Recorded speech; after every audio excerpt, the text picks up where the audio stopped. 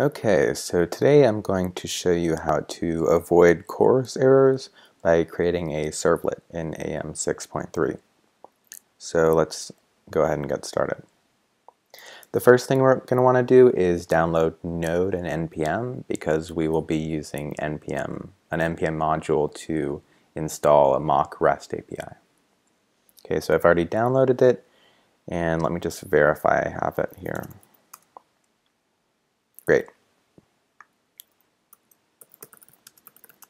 And I'll be using a NPM module called Json server.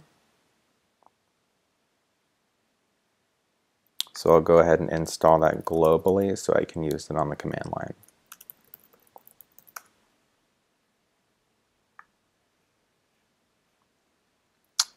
And first it says to create a db.json file with this content, so I'll do that.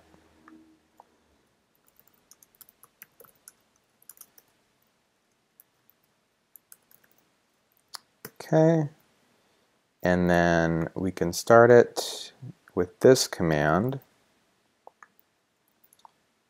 but I want to disable CORS, so I'm going to go ahead and add that flag.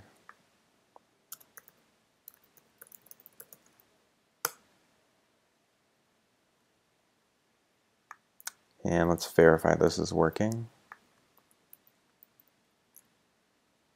Great, so we're successfully pulling information from our REST API.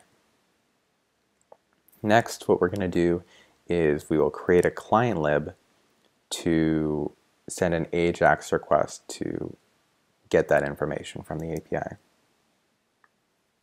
Okay, so I'm going to use my AEM archetype here. If you don't have it, you can check out how to generate it in a previous video.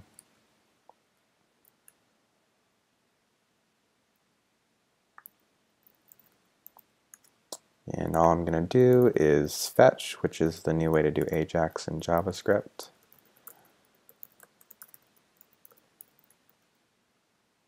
And then I'll log the response.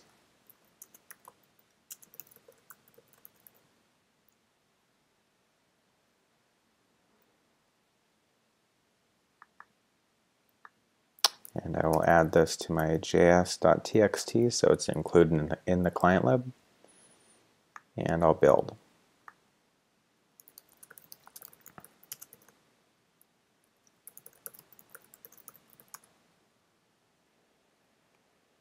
Okay, and let's see if this is working.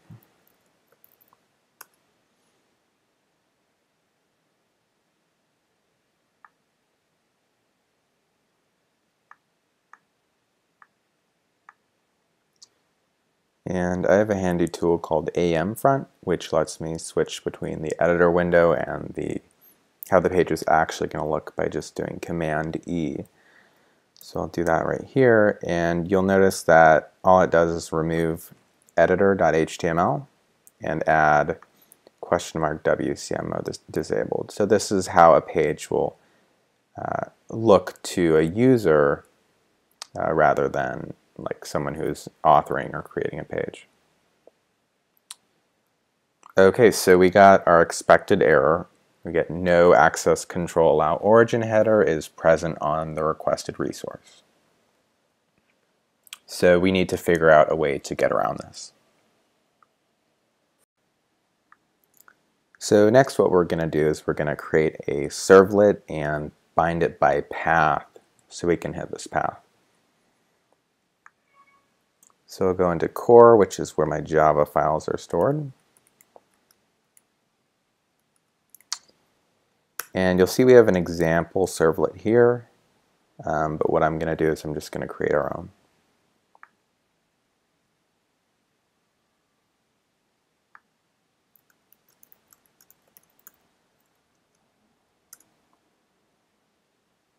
Okay, and then let me just look up how to create a Sling servlet.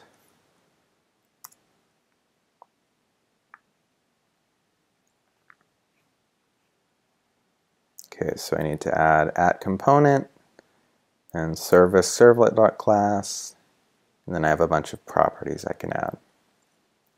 So let's do that.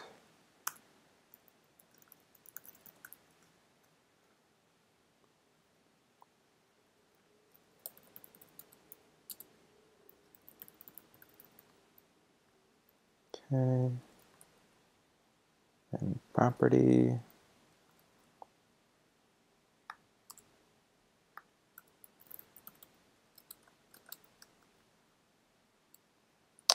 Okay, and the first thing I'm going to want to do is set a path for this.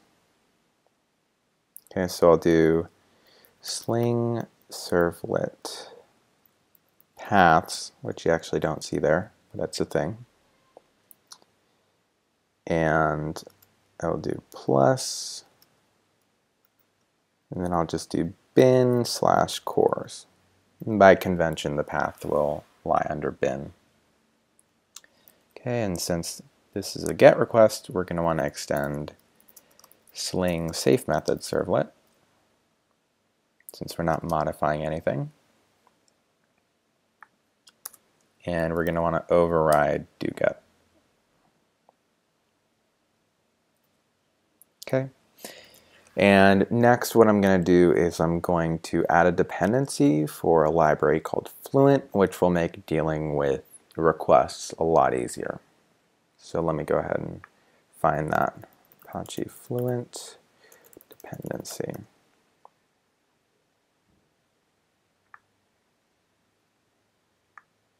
Okay, and so I'll add this entire dependency to my root pom.xml. And then in my core pom.xml, I'll add the dependency but without the version.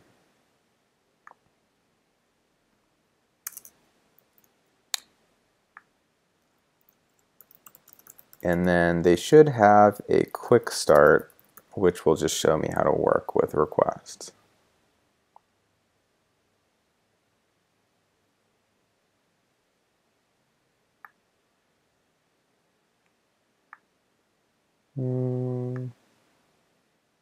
Here it is. Okay, so we just do request.get, and then we can like execute and return content and turn it into a string. Pretty easy.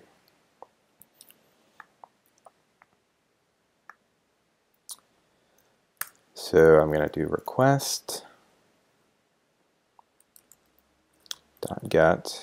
and then the URL of our API.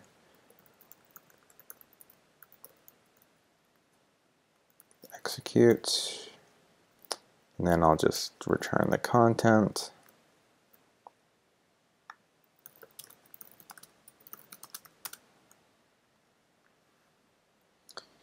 And then all I'm going to do is just write that back. So I'm not going to do anything special, just kind of pass this data along.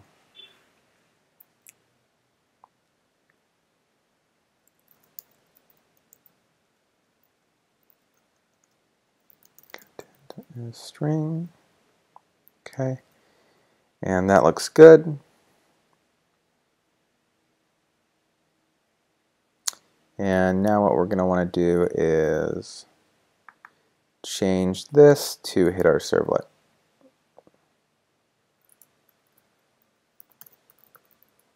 And actually what I'm going to do is I'm going to convert it to JSON as well.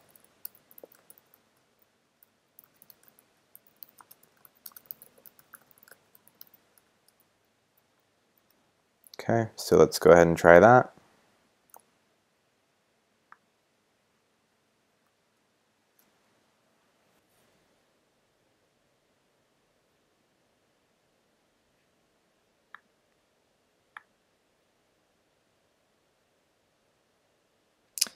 And I forgot the equal sign. And I also have to remove the need to authenticate with sling.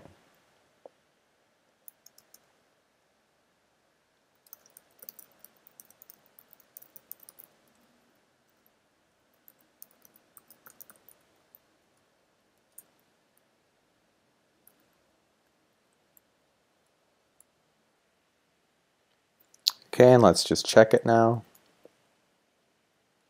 And occasionally you'll get like a weird error that may just mean that it's loading, so don't freak out, just keep refreshing.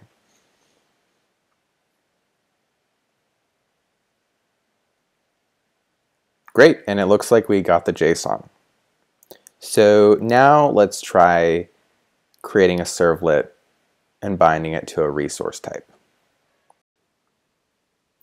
So it's actually recommended to bind servlets to resource types as a best practice, and on the Apache Sling documentation, it'll show the caveats of binding a servlet by path. So if given the option, try to shoot for a resource type. And so what we're going to do is we're going to create a node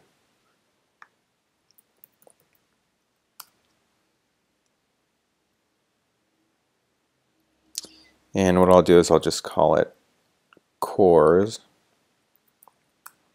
and it needs a Sling resource type. I'll just give it a generic type of Sling resource. Okay, and then let's bind this. So we will do Sling servlet resource types plus Sling resource. And then we also need to remove the need to authorize for that.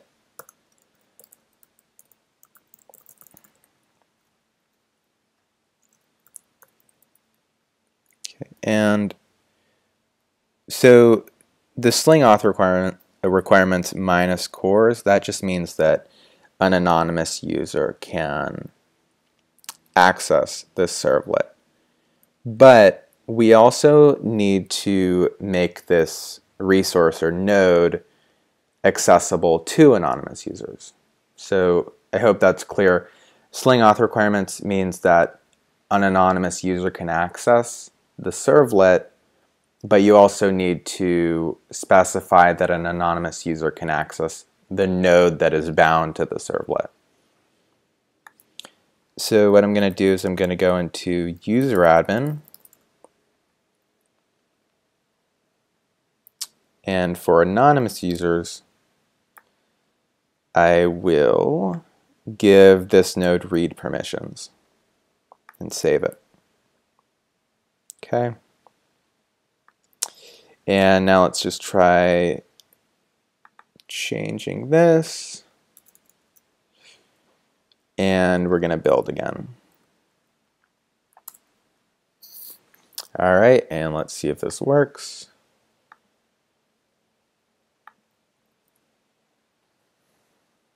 Another 404.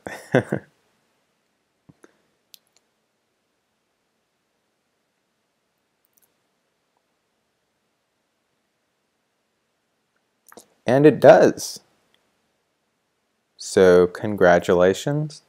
You just learned how to create a servlet to avoid the CORS error in AEM 6.3 by binding to path and resource type. Thanks for watching.